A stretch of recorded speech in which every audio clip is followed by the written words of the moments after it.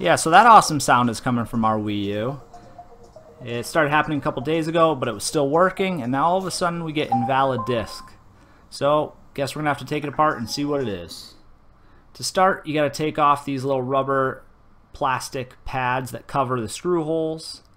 Once revealed, you can take the screws out. There are a lot of screws. Some of them are tri-wings and some of them are Phillips. If you don't have a tri-wing, I use a small flat head and I can kind of jam it in there and still get enough torque to get it out. So once you get all the screws out, you take off the battery cover here. And then we can get a little panel on the side and you slide it backwards and then it pops up like so. And that reveals, you guessed it, more screws. There's 3 more tri-wing screws here that we have to take out.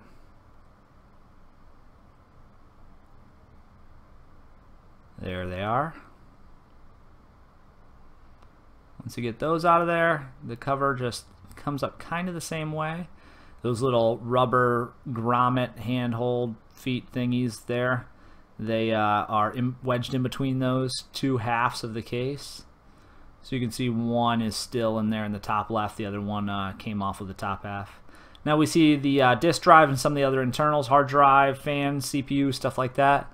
There's a couple of screws on the front that actually hold the front disk loading part on that has the eject and the power button. It's attached with a ribbon cable. I hate ribbon cables and I'm always afraid of breaking them, so I like to take them off.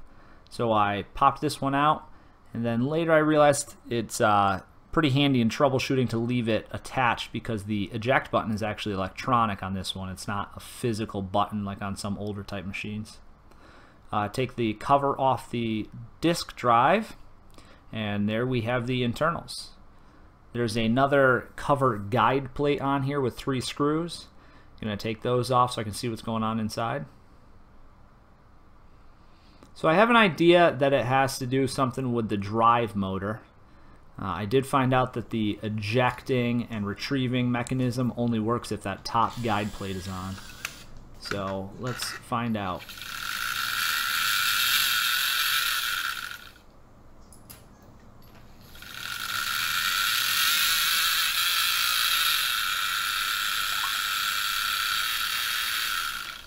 Yep, that's awful. So I think it has to do something with the drive motor or the guide bushing, something along those lines. And like I said before, the only way to get the disc out once you get it in is to reconnect that front of the tray part with the ribbon cable so that the eject button works. And there we go. Eventually I just leave it in. So we're going to take out the disk unit, the drive itself.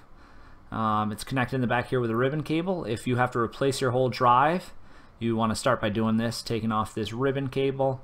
It's got a part that snaps up. Once you get it to pop up, then you need to kind of lift up the other side. And once that comes up, you should be able to get the ribbon cable out. You got to monkey with it a little bit. It's a little awkward, the angle that you have here. I find it best to leave the drive on the table and turn the whole console on its side for this part. Same with putting it back together. That's kind of the easiest way to do it. So once we get that off, I'm going to take the drive apart. There's 4 screws, Phillips guide screws that hold this together. They got a collar on them and then some threads underneath that are different. So once you get those 4 off, then you can pop it out of the tray, and there's the back of it. So again, my thought is something to do with the drive motor here. It's a little tiny motor, and look at that. I found some hair in it. Great thing about having 3 girls and 2 dogs in the house, hair gets everywhere. I used to question how it would end up in something like a drive, but I don't anymore. So let's try it out. Maybe that was the cause. If I can get it to take the disc. Let's see.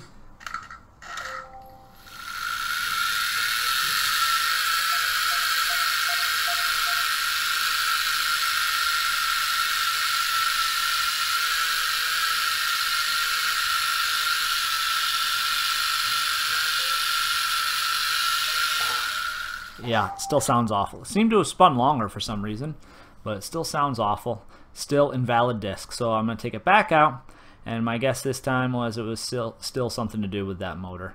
So this time I'm going to take the motor out. Once I get it over the back, there are 3 Torx screws that hold it in and 1 more awesome ribbon cable. I didn't have a Torx standalone driver small enough for this, so I had to use this multi-tool, which sucked. So it is a T6 size, so if you have to replace the drive motor, I would recommend getting a handled T6. You can kind of see that there's 3 springs that go underneath it, and look at, I'm unwinding yet some more hair. Now those 3 springs are actually crucial to it, that the drive motor sits on it. Yeah, there's the hair. Nice. Yeah, you can see it.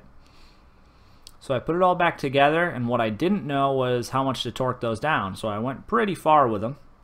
I got it pretty tight. Put the ribbon cable in. Yeah, eventually got the ribbon cable in. Yeah, okay. Nope, first I'm messing with this tool. Yeah, again it sucked. Ribbon cable, back in the tray, screws back in, ribbon cable back in, cover back in, load it up. Let's see. Had to be those hairs, right?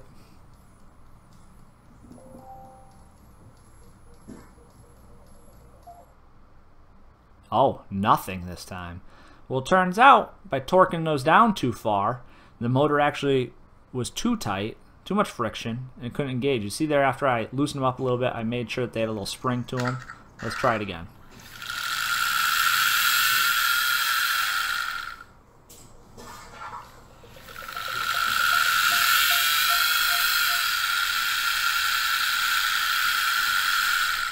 Nope, no better. So now what I'm going to do is loosen that yoke arm with that little plastic kind of bushing, bearing type thing that's in it.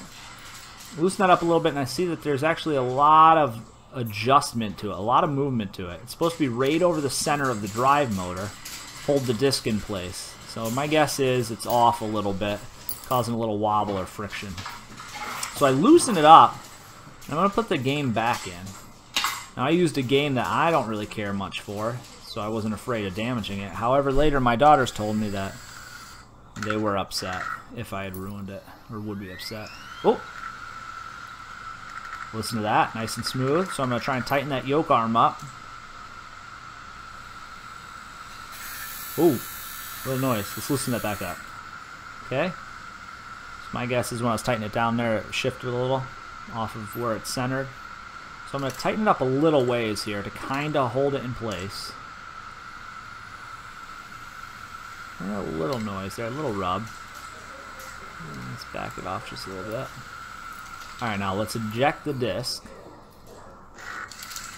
And now, with my one finger, I'm going to hold it in place, and then I'm going to tighten it down. Let's see if that's going to work. I always find it's best to recheck things over and over and over again as you put it back together. That's the sound of a pug in the background. That is not the disk drive. It's nice and smooth. Alright, let's see if it reads though. Yep, it read. Let's make sure it works. Yeah, there you go. It's working just fine. Great. Unfortunately, I can't dance right now without the Wiimote, so your loss. Alright, let's put the cover back on, tighten it back down, and then again, let's make sure it works. So we'll put the disc back in. We'll try it again. Still working, still reading. That's good. Never know when you put that cover back on if you had, you know, pinched something, pulled a cable out. I've done this all before, put it all back together and found out that I left a wire loose on something. So get it back together, put all those screws back in, the tri-wings, the Phillips, and then you know what? Once we get it all back together, but before I put those little rubber covers back on, let's try it one more time.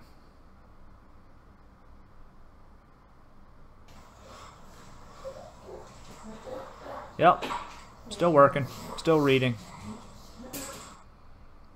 Alrighty. Put those little covers back on. Find it easy just to do with the X-Acto blade. And then the most important thing, the thing that led to all this trouble, was that the girls couldn't play Minecraft, so it became an emergency.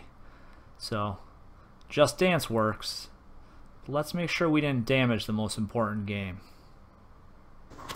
So hook it back up where it goes, and yep, Minecraft. There you go, save the day.